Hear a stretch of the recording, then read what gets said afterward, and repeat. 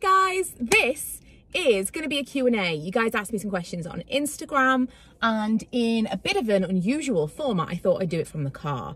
Those of you who watch my vlogs will know during lockdown 1, I went out in my car as like therapy. So we called it car therapy. And this will kind of be a car therapy Q&A.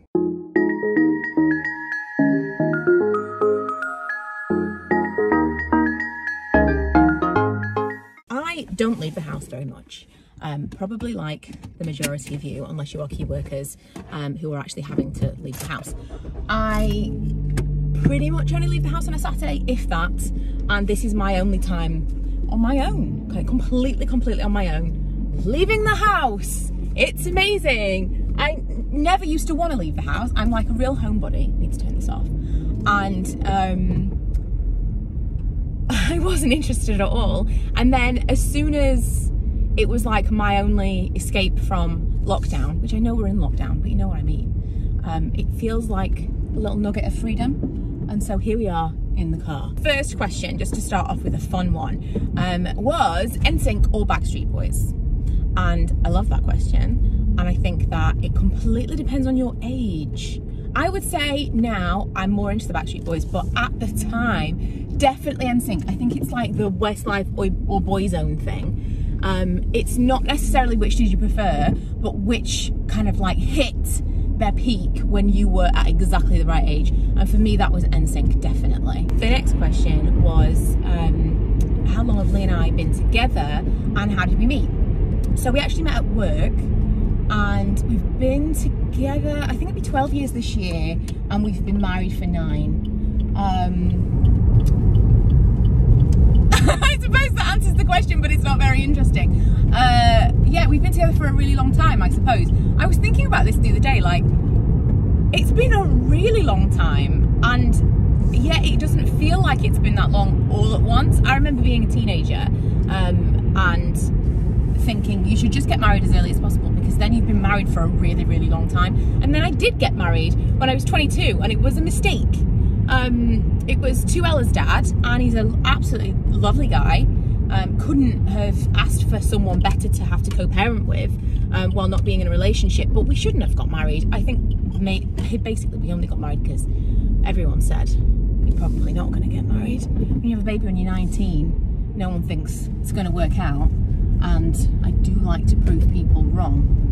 That's probably not the best reason to get married. A good follow-on from that is, would I ever have any more children? Again, something I've been thinking of more recently, not because I want to have more children, but because it's kind of always, I think for a woman more so, always kind of on your mind that you could, but there is a clock on it. And I don't think we want more children. I would say 90% want, like 90%, 100%, 90% certain no more children. But there is that 10%, and I was thinking, I don't know what, I was watching Working Moms, and there's an episode where one of them finds out she's perimenopausal, and her instant feeling is like, although you don't necessarily want to have more children, you want that option there. And I think once the option is taken away, I'll be really sad, but I really don't think we'll have any more children. Okay, I'm at Tesco, and I am gonna go and get some bits, and I'll come back to you. Oh, abort. Not doing that. I'm not dressed for this weather, and there is a queue around the corner, so we will be going somewhere other than Tesco today. Oh no, someone's left their bag on a trolley. I'm sure not on purpose. Right, the next question is any regrets, or she said biggest regret of 2010s, and no BS about having no regrets, because everyone has cringe moments, which I completely agree with. I think the thing I'm struggling with there is the 2010s. Oh, this is super wobbly, I apologise. The 2010s was kind of like an easier decade. I think I had struggled the decade previous, and so the 2010s I was kind of like, that's kind of the decade that you knew me, so maybe she's pointing specifically at something she thinks I should regret. I mean, like hair stuff, maybe, you know, I shouldn't have done that thing to my hair, but that's not something I would categorise as like a biggest regret. I've come to Morrison's.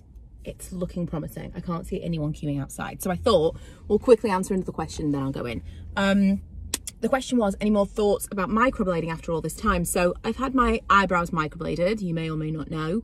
I love it, completely love it. I was actually due to have it topped up just before the most recent lockdown.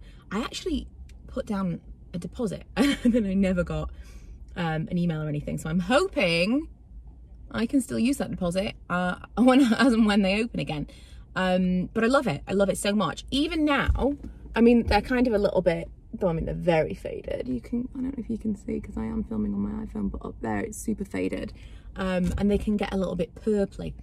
I don't care, I can live with it. I'm not someone who's like staring in the mirror and looking at every flaw. This is something I've said in the past. If you are someone who will really focus on the problems, like I went initially with my friend who couldn't live with them. She was like, I can see this one's slightly high, this one's not quite right. It was just gonna really bug her. And if you are that kind of person, don't do that. Don't have tattoos at all, I would say. But for me, I just look so much better with eyebrows, and especially in lockdown when we haven't been wearing a lot of makeup. Like if I look back at my really old vlogs, my eyebrows were so sparse and terrible, and it was probably one of the things, like if you had to have one makeup item, an eyebrow pencil would have to be one of the things, because they never looked like eyebrows. I blame the 90s. I mean, talking of regrets, again, this is from like the early 2000s, but over plucking my eyebrows, my God, that definitely is up there with the regrets. But microblading is not. I've been to 2 different people. The person I went to more recently was much, much better. It was the Twins salon in Doncaster. I paid for both of them. But I love it. Love it. Would 10 out of 10 recommend. Oh my goodness. Shopee is so chaotic now. I was actually planning on going to Jysk. I'm so sniffly now, I apologise. I sneezed in my mask. I was like, this is not pleasant. I just had to delete 5 gig of storage from WhatsApp. Is what it told me anyway. Because I was running out of storage to film things on my phone. Anyone else? I don't know why. I need to change that setting where every single time someone sends me something, it automatically goes into my camera roll, because that's really eating into my storage.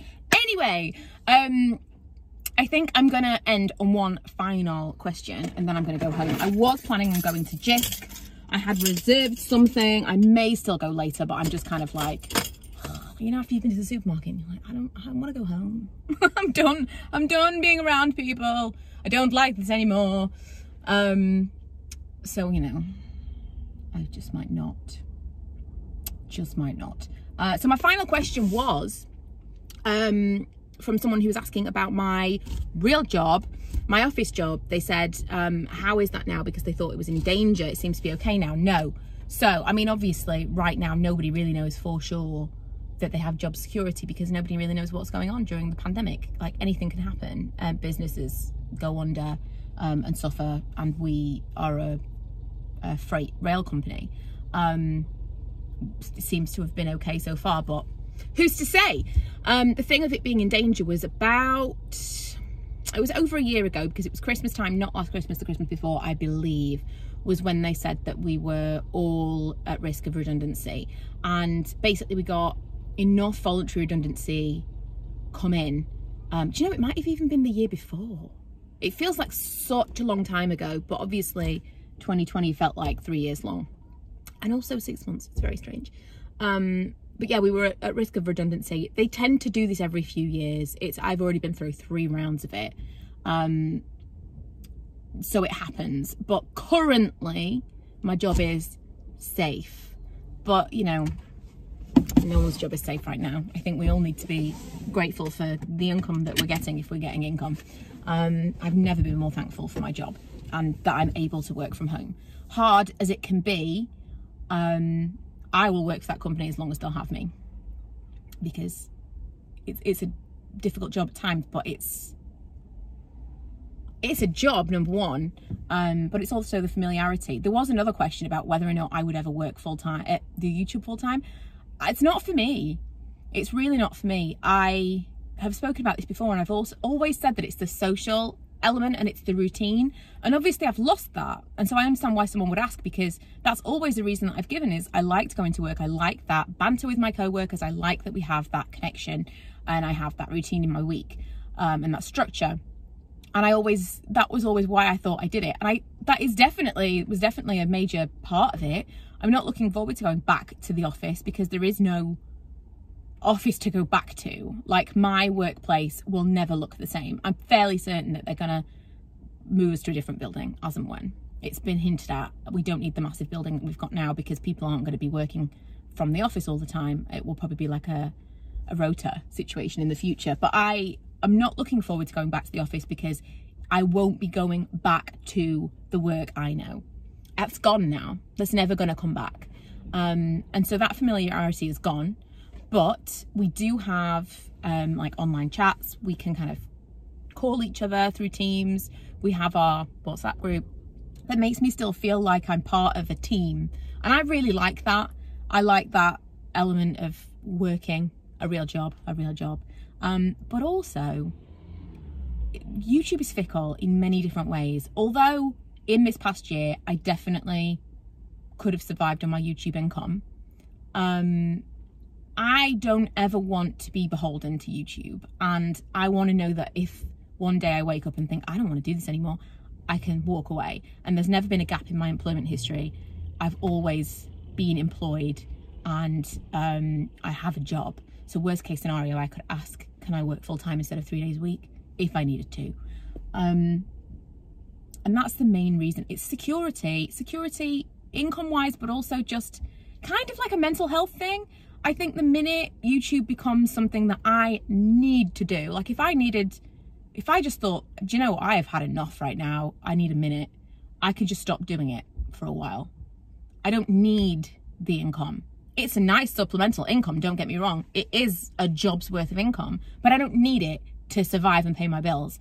And I don't think I would enjoy it as much if I did rely on it. And that is why I don't really ever want to go full-time. I would only ever go full-time at YouTube if I lost my job.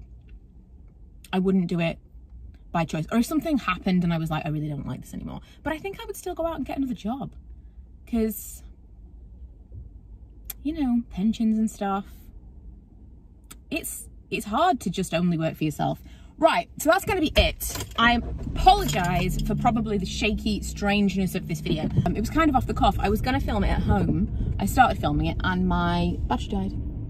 So I thought I'll do it after I get back from the shop. And then I got in the car and thought, well, why don't we do it at the same time? And so we did. So let me know how you really disliked this format. We never have to do this again if you hated it.